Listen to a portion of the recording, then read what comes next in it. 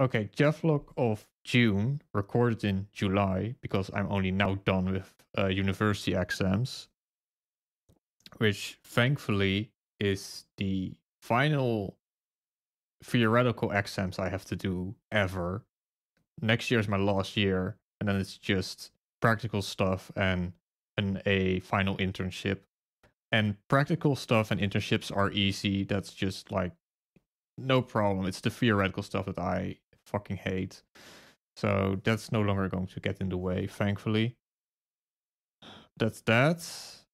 Now, finally, back to the game, which unfortunately I have forgotten most of what I did because I've not been able to work on this for almost 3 weeks. Okay, one thing I have been doing, let's just show something fun first. Something that I have been doing is enemies can now follow you across gaps. So he will jump after me and set me on fire. What a dickhead. Alright.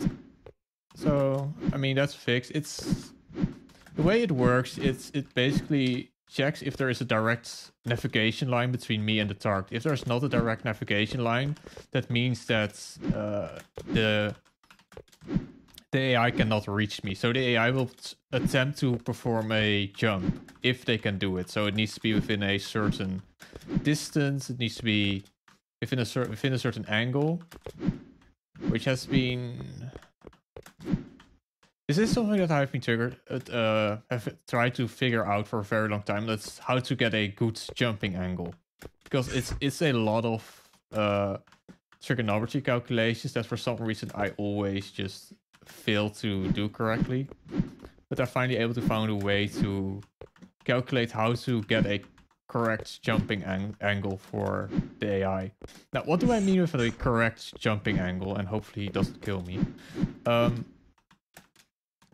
When I want the AI to jump after me, there are two things I don't want the AI to do. I don't want the AI to make a jump that is too shallow. Because if the jump angle is too shallow, it's very likely that the AI will hit an edge or hit an object and basically get stuck. And that's obviously something I don't want. If the jumping angle is too high, it's going to either hit its head on the roof, and it's also possibly going to take way too long for him to land again. So it will be like a huge jump to only cover a small distance. So the minimum jump angle is 30 degrees and the maximum jump. And what it does is it tries to find the minimum jump angle that is still higher than 30 degrees jumping. Which, that sounds easy, but it was actually pretty difficult to calculate. But eventually I did it. So that's not the only... So, when I got that working... Hey, he used the door. Amazing. When I got that working, I immediately... There was another problem I had, which is that the AI will take a very long route, even if they could just like jump a small gap. So I thought like, hey, maybe I could... instead of also calculating if there is a direct line to me, I could also calculate, is the navigation line, is the length of it, much longer than a jump would be? And if that's the case, then the AI will just jump the gap instead of going all the way around it. So I can show that here with these two crevices, ravines, whatever. So if I go here, instead of going all the way around, the AI will chase me. Now, there are some limitations to this jumping thing. The AI will always jump directly at me. That's because it takes my position in order to calculate the jump angle. What I'm thinking I could also do is leave markers behind. So my character could leave markers behind. So even if my character were to go out of sight of the AI and the AI still needs to perform the jump, what would happen right now is the AI would basically just get stuck. Now that would take a very specific type of level design for that problem to occur, but it could occur. But for now, this is fine. Also, right now there is no jumping animation, and I'll get to that later. So, yeah. All melee enemies can now jump. Ranged enemies don't bother because they're ranged. So, whatever. Okay. Jumping mobs, hitbox stuff. Oh yeah, this is something I had last month done, but it's worth talking about now because I forgot. I need to go to my meshes, my demon? Yes. A warrior, no. Trying to think, demon skeleton. And then go to my...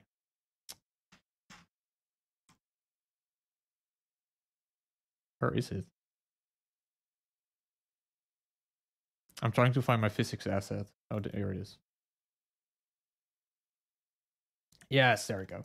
So I have changed the hitboxes from capsules to boxes.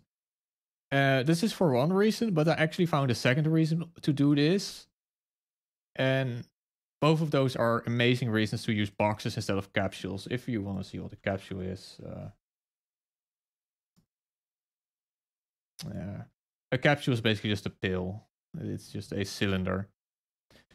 The reason why you, technically speaking, you want to use capsules is because capsules are better. They fit the model better. The problem with capsules is, first of all, it takes way more performance. I don't know how much exactly, like, I don't know, probably like 3 or 4 times more computing power to calculate a capsule. Which, that sounds like a lot, but modern computers can calculate hitboxes really quickly. But the thing is, I just want the most amount of performance, and I had about, what, like...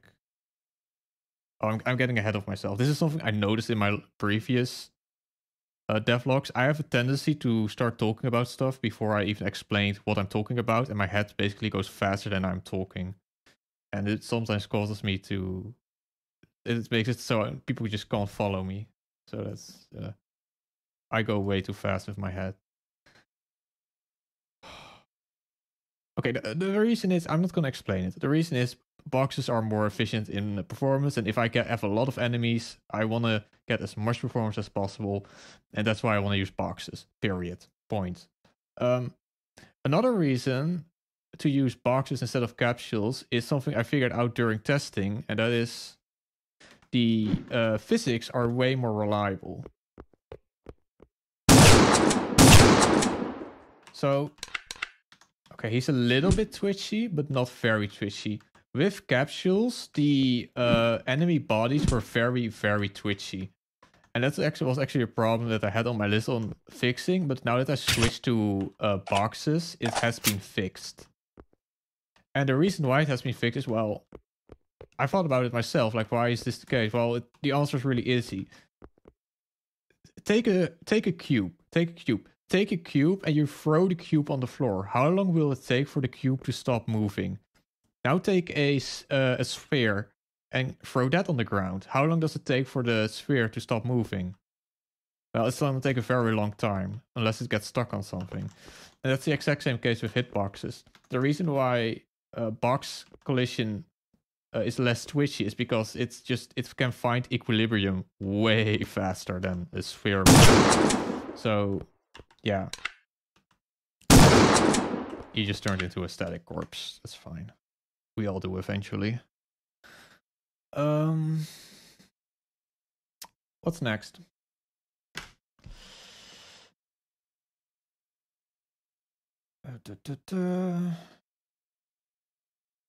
Save data. Okay, so that's another major thing that I still need to do, and that is being able to save the game. Again, that's something that sounds easy, but is actually very tedious to do. So I want to get a classic save system. So most modern games use a... I want to say most modern games, but most modern games are open world, which actually no longer works with that system. But most modern games use checkpoint systems. So instead of having to save every single object in the game, it just saves the checkpoint, and from that checkpoint, it knows what to spawn.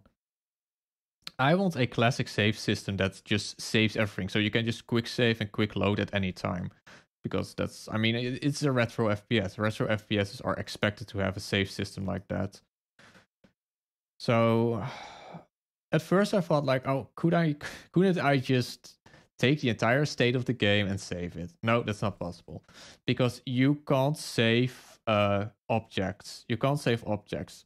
The reason why you can't save objects is objects always have some kind of reference in them, and you can't save references. The reason why you can't save references is because references are pointers to memory. And you can't save your location in memory because next time you're going to start the game, your memory location is going to be different. So that's obviously not going to work. Technically speaking, if this was MS-DOS or some really old operating system, you could probably get away with it by literally saving the entire game in its memory location, because back then memory allocation was something you really had a lot of control over. But with modern OSs, yeah, better. No, that's not going to work. So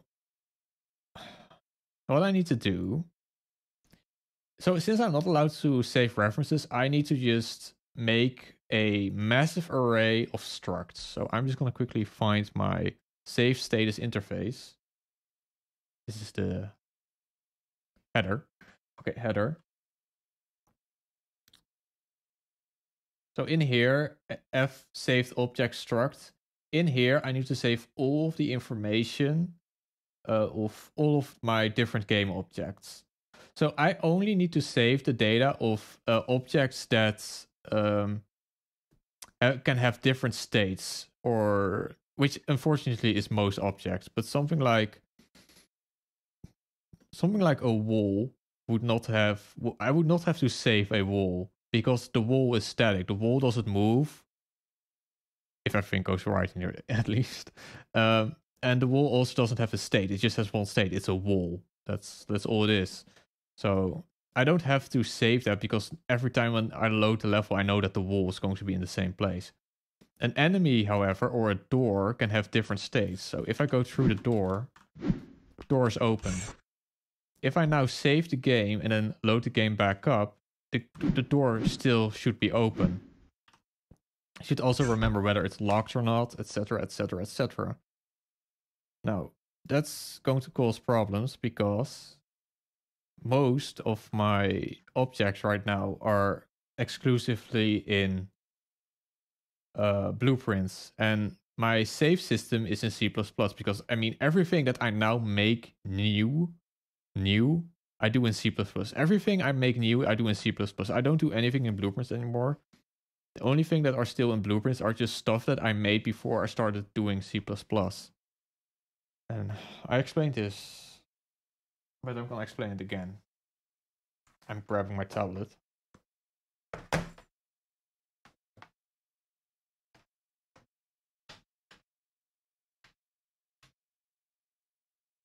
Yeah.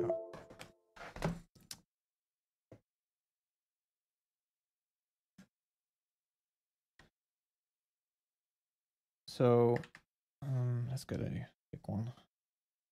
No. Why is it doing that? I want full opacity. Oh, I'm just on. There we go.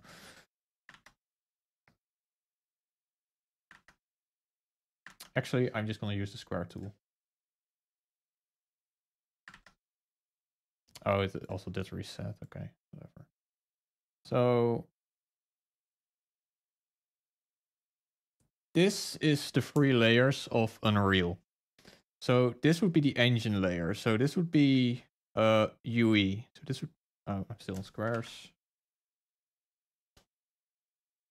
Where is my cursor? There.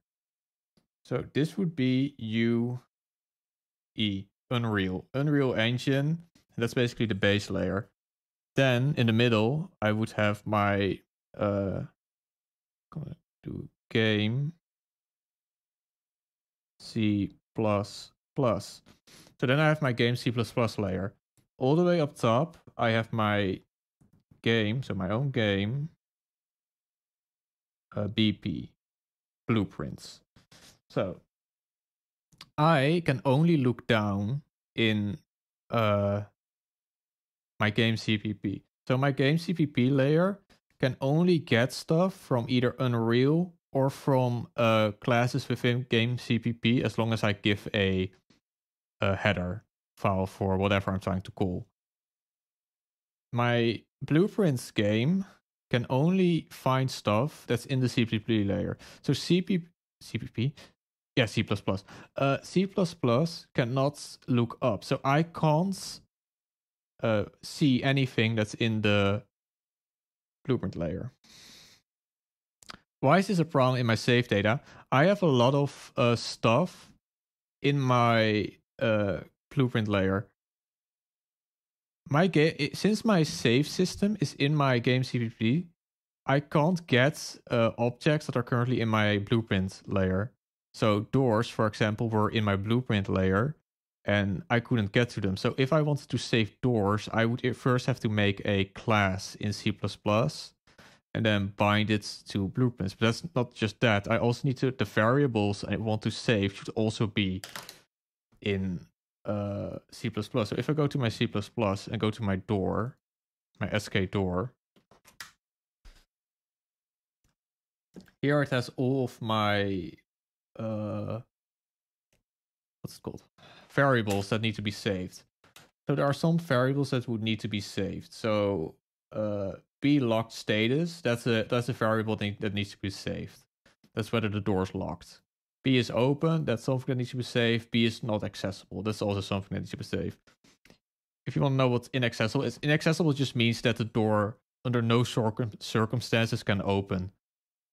So that basically means that the door is disabled, and it also means that it's not trying to do query checks. It's just a performance thing.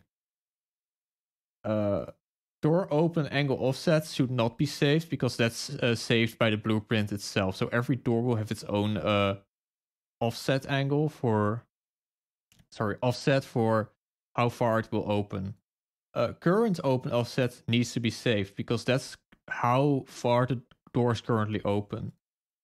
Door open time is something that I don't have to save because that's just how fast the door open and closes, and that's something that is always the same for every door, so that should not be saved.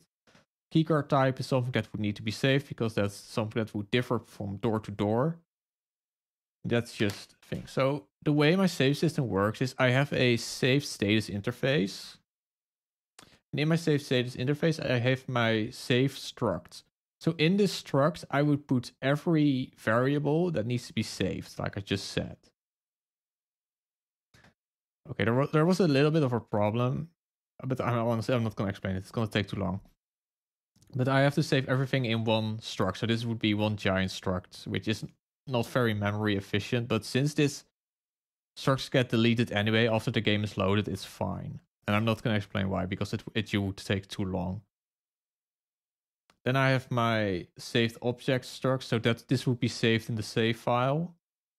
And then here, I have my write saved status, set saved data, and restore saved references. Oh yeah, that's also another thing. So, trying to think. So one class that I already have added to my save system is pawn. So if I go to my pawn class, in my class, you will see that there is a multi-inheritance for saved status interface, which is an abstract class, of course. And in my abstract class, I will get my functions, which I've put here. So write save data. So these are the same functions that were in saved status interface. So here there are abstracts, and here I'm actually defining what they do. So if I go to write save status, I pick the definition. Here, all of my variables that need to be saved are saved. So my weapons are saved, my location, health, armor, whatever. All of that is saved in this struct. And then when I'm loading my data,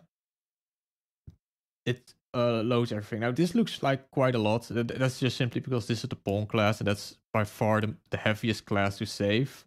Most other classes are only going to have like 2 or 3 or maybe 4 variables. So it's going to look a lot better. And then there is also restored saved references. So what restored save references does is, like I said earlier, you can't save references, and sometimes you have references to other objects by your objects. So in the case of a pawn, pawns in my game can have a what is it? They can have a trigger. Yeah, a trigger. It's triggered. They can have a bound trigger, and that's just so basically a door. I could bind the door opening mechanism to a pawn, and when the pawn gets killed, the door automatically unlocks. That's basically it. So that would be a bound trigger, and that would be an object reference, which again is an object references cannot be saved. So the way I'm planning on doing this, and I have not yet concluded if it's going to work, is I'm going to first spawn in every object that's in the save data. I spawn in, and after every object is spawned in, I'm going to go through the entire list of objects again, and then I'm going to see which references need to be found. So everything has a unique name, and then based on that unique name, I can restore the reference, and that's basically what I'm planning on doing. So the flow chart is basically like this. When the game is saved, find every single object that is tagged as a game logic object. So So if I go to edit this, I go to my actor and my tags. Doors actually don't have it yet. Okay, well that's good to know. Pawn, actor, tags. Yeah, gameplay object. So get every object with the tag gameplay object will get deleted and then saved in the save data struct, but only if it has is inherited by is an inheritance of ISK saved status interface. So when that is done, it will put everything in a file, which I've not yet done, but it will put everything in a file, and then when the game loads, it will first go through the struct, spawn in every actor again, then go through every actor and see if there are references that need to be reconnected, and that's it. I think I'm done with that this week, hopefully. But yeah, it's an annoying process to do because it's not very interesting, but it needs to be done. More C++, well, I just explained that. Animations, yeah. So I need to, like I said earlier with...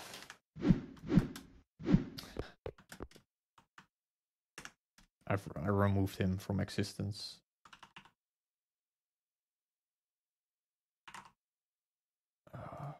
Okay. Like I said earlier with the jumping animations, the reason why there are no jumping animations is because, again, I said this last time as well, I'm going to completely rework third-person animations. So there was no reason for me to quickly make a jumping animation for him, because that's all going to be done in one time, and I'm going to just make it pretty much mostly procedural animation with the help of keyframes instead of like pre-baked animation. That's going to be... I expect to be busy with it for... I'm hoping only 2 weeks. But the thing is, I don't think I can focus on one... The thing is, I can't really often focus on one thing at a time. The way I work efficiently is if I sometimes work on this, sometimes works on that, sometimes I work on that, and that's more efficient. But yeah, that's like a really big thing, redoing all the third-person animations with a completely new procedural system. But it's gonna be worth it, totally, because it's just gonna look better.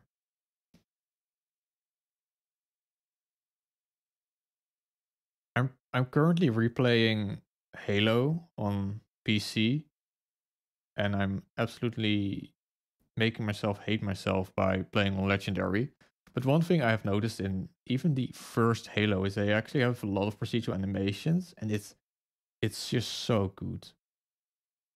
Like it makes the game like even though that game is freaking old, procedural animations are just so much better than pre-baked, and I feel really stupid for using pre-baked animations, but it's gonna be good from now on. So better now than later, which is technically something you can always say, but hey, whatever. Is there anything else to talk about? Model improvements? Oh yeah. So I'm gonna make a few model improvements, mostly for the demons. I don't want to call them demons because it's a bit of a generic term. I want to give them an actual name, but I've not yet come up with anything. But anyway, as you can see, the demons have this insanely sharp angle on their legs. And I already know that that's going to cause hell for the procedural animation. So I'm going to redo the leg model. So this is a less sharp animation. And I'm also going to change the feet hoofs, because I made these hoofs like this because I thought it looked cool, but it actually would make absolutely no sense from there's just too little articulation in it, so it wouldn't make sense for something to evolve to such a hoof. So I'm gonna make something realistic that would look a lot better with procedural animations. Same would be with the Minotaur. The Minotaur also has has the same problem, so I need to fix that. And another problem is that the hoofs should be smaller and should have an additional bone, so it would move better. But yeah. Stuff that needs to be done. And also weapons. So right now I have a bunch of weapons that don't make sense. So the AR is that's a bug. That only happens in the developer map, but it's still a bug. There are no fire controls. There's no bolt release. There's no magazine release. There's no bolt hold open, etc. And there's also no fire selector, and that's stuff I just forgot about. So I need to add that. There are a bunch of other weapons. I'm also want to do some small model improvements. Creature sounds and voice work. Yeah, so that's the last major thing I need to do next to animations, and that's giving all the creatures voice lines. So I'm just gonna find some animal sounds, but the problem is I have not been able to find any good ones. So I might just have to actually buy a stock sound pack. Whatever. As for voice work, I'm just gonna do some voice work for the troopers myself, and then just use a phaser and radio static to hide my awful voice acting. And then for Kira, I want Kira to actually have a voice, but well, I'm not gonna find a voice actor for her this month, especially since I'm still experimenting with a lot of stuff. So she's just gonna be quiet for the demo. Okay, additional topics. University I talked about. Yeah, so the demo might be delayed because not because I miscalculated how much time I would need. The reason why the demo is delayed is because I just want to do more stuff. That's the whole thing. The scope of the demo is going to get bigger, and I possibly have to delay the demo to, I don't know, September, October, whatever. Which, that's just the thing. If you make the scope of your game bigger, you're gonna have to spend more time on it, which is of course a completely alien concept for AAA game companies and their managers, who keep thinking that they can get a huge scope in a very little amount of time. Well, that doesn't work. And that is a lesson that's never going to be learned. Ain't that fucking right, CD Projekt Red? Oh my god. Quake rumor, last thing. Yeah, so this week, apparently, there's going to be a Quake reboot with a female protagonist, which is just hilarious. I'm already nervous. I'm not sure how to feel about it. On one hand, it's going to be annoying because people are going to compare my game to that game. Because, I mean, obviously my game is Quake inspired. I'm not going to say it's a Quake spiritual successor because it's obviously not. There is none of that Lovecraftian stuff, which maybe I'll. Nah, maybe. Um. So yeah, it could also be good because if the game flops, then it would be obviously it would be pretty great for me if the Quake game flops. And with how they've handled the Quake license within the last 10 years, the possibility is there, because the rumor is as well that they're going. It is not going. ITech is not going to make it. It's going to be fucking outsourced again. Quake is going to get outsourced again, which that worked so well for Quake Champions. I don't know. I really don't know how to feel about the Quake rumor. But even outside of the fact that it's going to like compete with my game, I mean, obviously, if they're gonna release their game in a year, I'm not gonna release my game in the same year. That's off the table. I much prefer to just spend an extra year working on it than release my game at the same time as the new Quake. That's for sure. But like, I don't know how to feel about it, both from my perspective or from a personal perspective, because I do care about Quake. I really like Quake. I have not yet. I have not really played the Quake games in any recent time. I've only played Quake 1 recently. The other Quake games I've pretty much forgotten about. I'm pretty sure I've never played 4. And I also know Quake fans are very, very, very specific about what they like and what they don't like. So it's going to be a tough order for whoever is going to make it. Yeah, that's it. Fuck.